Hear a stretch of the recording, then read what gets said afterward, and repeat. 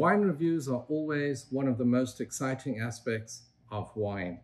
And today we're going to review a particular wine called Evolve. The name of this particular bottle of wine is called Effervescence, and it comes from Penticton, which is located in the province of British Columbia, Western Canada, and it is part of the Time Winery Group. This is a sparkling wine, as the name suggests, Effervescence. I opened this a few minutes ago and I wanted to examine the cork. So it's a sort of standard Coca-Cola cap, and but what's unusual, you can see it has the plastic inside there. I love the color because it goes well with the combination of the label. The label is very appealing. The bottle is quite clear and bright. It's 750 ml. It's 12.3% alcohol by volume, which to me automatically indicates that it should be off-dry, maybe with a hint of sweetness. They don't tell you what the grapes are, but after my own research, I have found out that they use Chardonnay, Pinot Blanc, and Pinot Gris. The interesting part of this is that they've made this particular wine using the method Cuvée Clos, which is also known as the Marinetti method, also known as the Sciarma method, and also known as the Italian method. But we'll call it the Sciarma method for purposes of this review. And Sciarma method is the method that they use to make Prosecco in Italy.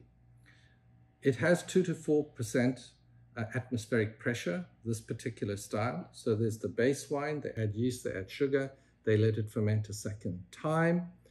The 2 to 4% atmospheric pressure in the stainless pressurized steel tank allows the bubbles to not be as aggressive as, let's say, the method Champenois for champagne, which is between sort of 5 to 7.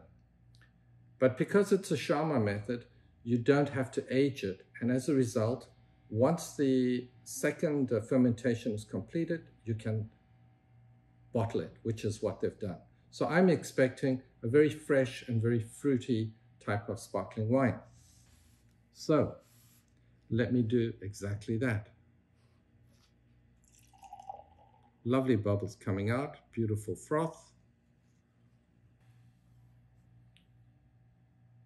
And I'm seeing some delicate bubbles coming out.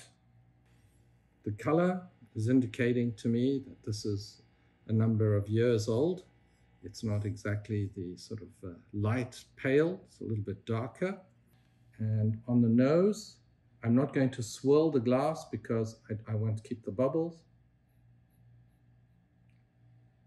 I get some yeasty notes there, some melon, but I don't get anything overwhelming from there. What's important is that I don't find any faults. No vinegar, no nail polish remover or wet cardboard as well. So let me try on the palate.